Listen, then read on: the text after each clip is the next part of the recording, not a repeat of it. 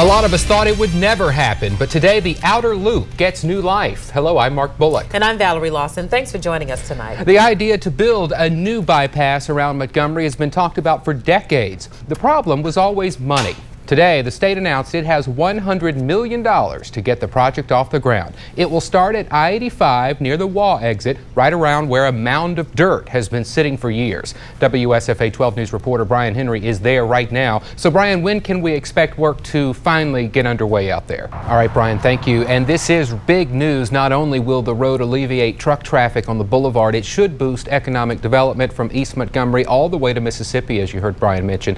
The DOT says the first phase alone will employ more than 3,000 construction workers. Get more details, including artist renderings of the project, on WSFA.com. WSFA 12 News is monitoring a developing story now from around the world. One of 4 Americans killed by pirates off the coast of Somalia has ties to Alabama. More on those ties in a moment. First, a look at what actually happened. Here's reporter Jay Gray. And covering Elmore County, the National Weather Service is in Wetumpka to teach you how to spot and report dangerous storms. WSFA 12 News is partnering with the Weather Service to put on the class as part of our Severe Weather Awareness Week coverage. Doppler 12 Storm Vision meteorologist Jeff Jumper is in Wetumpka now. Jeff, what can folks learn tonight? As of today, bath salts are illegal in Alabama. We're not talking about the kind you use in the tub. These bath salts are being used to get high. Well, it's Arbor Day. We'll tell you about tree celebrations in Prattville and Montgomery. And later, a woman's life is saved as a result of her pizza order. A story you'll want to see. Well, this next story is a great example of the importance of people helping people. An 82-year-old woman is alive tonight thanks to some caring Domino's pizza employees. She had a history of ordering a pizza every day. So when she didn't make her usual phone call, Domino's took action. Reporter Lori Brown with the Raycom News Network is in Tennessee with the story. And as you heard, she is going to be all right. By the way, Miss Wilson had been ordering that daily pizza for 3 years. We'll be right back. Well, that's WSFA 12 News at 5. We're glad you started your evening with us. NBC Nightly News is next, followed by WSFA 12 News at 6. Then I'll see you at 9 on 12.2. Happening now on Fox News, 2 fires, 1 location. Why tonight investigators say both appear to be suspicious. Plus, 2 Hollywood starlets in legal limbo. Lindsay Lohan and Paris Hilton in the news again. Also ahead, the Fox favorite Glee kicks off another season this week. We have a sneak peek. And our top story, a new era at Montgomery's Hyundai plant. Why employees will be busier than ever soon. 1 hour earlier on Fox News at 9. A change in production at Montgomery's Hyundai plant. Good evening and welcome. I'm Mark Bullock. You know, for years, the Sonata and Santa Fe were the 2 vehicles made in Montgomery. Tonight, Fox News at 9 has learned a 3rd Hyundai vehicle will now be built in America. And goodness, nobody wants a hurricane, but maybe one of those weaker tropical systems will come through the Gulf and we'll get some rain that way. That would be a blessing, but we'll have to keep our fingers crossed for one of those nice situations, you know, a weak storm, but a tropical storm. Yeah, they're hard to come by. It has to be the perfect conditions. Right. Thank you, Allison. Hey, Gleeks, get excited. Glee is back, and we have a preview of tomorrow night's big season premiere. Plus, 2 new shows are coming to Fox. The exclusive sneak peek right after this. My little Chinese friend, win one soon. You know, if we can just find one of those. And that's exactly right. Winning heals all, Mark. I like win one soon. I do too. He's a good guy. Yeah. Thanks, Eric. We'll be right back. We begin with breaking news. The verdict is in the trial of Larry Langford. We're taking you live right now to Tuscaloosa, where we will hear from Mayor Langford right now. Let's listen in. I had 2 great attorneys. WSFA 12 News anchor Bob Howell also monitoring these latest developments from our newsroom. Bob, what else do you have for us? It didn't take the jury very long. Exactly right, Mark. Her emotion, high emotions in this trial for the family. Well, and Langford and his attorneys have claimed all this time that this was some sort of plot by Republicans or conservatives because he's a Democrat. It's kind of reminiscent of the Siegelman trial. It's something that former Governor Don Siegelman had also claimed. If we can take one more live look outside the the courthouse. We'll remind you that this trial had been moved to Tuscaloosa out of Birmingham because of pre-trial publicity. And if we see anyone else come up to the podium there, if we see any of the attorneys or another person that we think you may want to listen to, we will of course dip back into this coverage for you.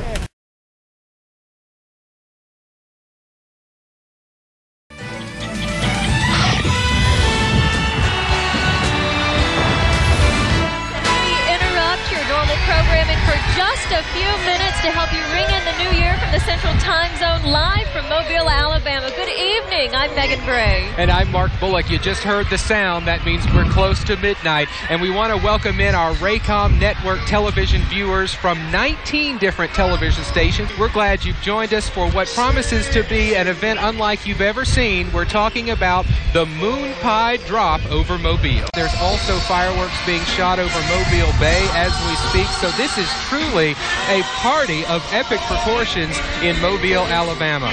This is perfect for Mardi Gras, Megan. It's moon pie beads. Yes. I'm probably making a lot of noise with that. And this is the moon pie hat. So, you know, you get the idea. Your head can turn into a moon pie. Mania here in Mobile. Cutting-edge crime-fighting technology that claims to pinpoint the exact location of gunfire, and they call it ShotSpotter. And Montgomery is one of about 20 cities nationwide using it right now, a year later after it's been put into place. The question is it working, and at what cost? WSFA 12 News anchor Mark Bullock is live inside the City Communications Center with the investigation. Mark, this sounds pretty impressive so far.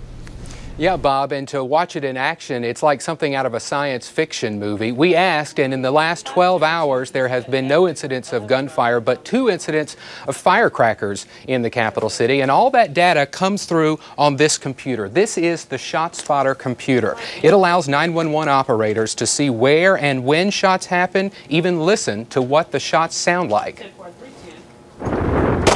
In certain areas of Montgomery, gunshots are recorded. And immediately, 911 operators dispatch officers to the exact location. The software is called ShotSpotter. When a gunfire or explosive incident occurs, the ShotSpotter Gunshot Location System, or GLS, detects, classifies, and pinpoints the location within seconds. This is video from the manufacturer. Montgomery installed the system a little over a year ago. It was awful. Since then, Tina Coppridge has noticed a difference. When she first moved into this neighborhood, she says shootings happened all the time. And now? We don't hear any more shooting like we used to hear a lot. There used to be a lot. This is one of the most vital pieces of proactive type policing tools that any police department can have. Captain Otis Perkins sees the data every day. He says before ShotSpotter, there were reports of up to 250 gunshots a month in the covered area. Today, that figure has dropped by 50%. We have it low, we want to keep it low, and we want to even drive it lower. And that's why the city wants to expand the ShotSpotter system, but it won't come cheap. To cover just 1 square mile, it takes more than a dozen sensors, or about $200,000. But police say it's worth it. It knows how to distinguish between gunshots, firecrackers.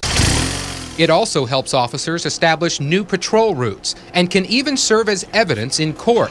In a recent murder case in Los Angeles, California, ShotSpotter data confirmed the testimony of a witness who was no longer available, proving without a reasonable doubt that there were 2 gunmen involved in the shooting. The verdict: both men were convicted. Murder in the first degree. Many call it the future of law enforcement, allowing for faster response times and faster prosecutions, which in turn is causing would-be criminals to think twice.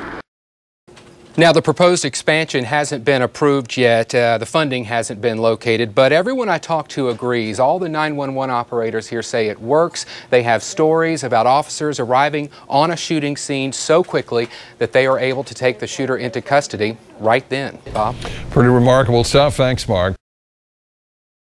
So, how are things going with that New Year's resolution to lose weight? If you're having a little trouble, like so many of us are, WSFA 12 News is here to help. We're starting a new series today to help add a little variety to your workout. I'm going to show you some of the hottest new fitness trends in Alabama, and today we're focusing on gravity training. It's one-stop shopping, providing both your strength and cardio workouts to help you get fit. Single down. This is the Gravity Training System, or GTS. It uses gravity to strengthen your muscles. Down again, pull it up. It's one of the most popular forms of exercise right now. Here's how it works. By increasing the height of this tower, the force of gravity increases, and the more difficult it is to push or pull yourself up on the glide board. The higher we go, the more resistance. I asked personal trainer Tangi Oliver to give me a lesson. You're gonna sit back, you're gonna place your feet right here. By pushing up with my feet, I'm working my legs. Weight is in the heel. We're gonna attach the pulling. Then by pulling up with my arms, I can work muscles in my upper body. That's working the shoulders a little bit. We're gonna take it out wide. Good. That's gonna work the chest a little bit. Bring the hands together to engage the chest muscles and come back down to the start position. And because it's so adjustable, it's good for any fitness level. Anybody who wants to get in shape, anybody who's already in shape, I love this machine. And I've been in the gym for 20 years. Just ask Bart Harmon. Piece of cake. He takes a gravity class at least 3 times a week. You can hardly walk out of here. You're so tight and shaking. With traditional weight equipment like this, you only work one muscle at a time and there's only one movement.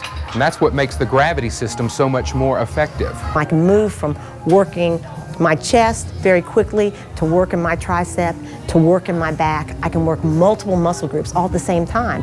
For over 30 years, I've used the Total Gym. It is the most versatile piece of equipment. The Total Gym, advertised by Christy Brinkley and Chuck Norris, is a home version of GTS, made by the same manufacturer. Keep the tension in your lat. But don't discount the group dynamic. Users say it's not only the equipment, but the instruction and camaraderie of a class You got it up.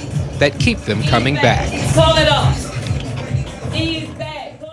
And it's pretty fun too. Gravity is what you call resistance training. That's the latest thing in exercise science. And right now, gravity classes in Montgomery are only offered by the YMCA, which, by the way, non-members can try out for free any Friday in February. We've placed a link to the Y and to the Total Gym on WSFA.com. And that's not all. There's an entire section of our website dedicated to helping you get fit, including tips on healthy eating, fitness calculators, and some health club advice. Just click on Fitness Trends on the health page. Then tune in tomorrow at 5 for another new resistance training phenomenon right here in Montgomery, and it was designed by a Navy SEAL.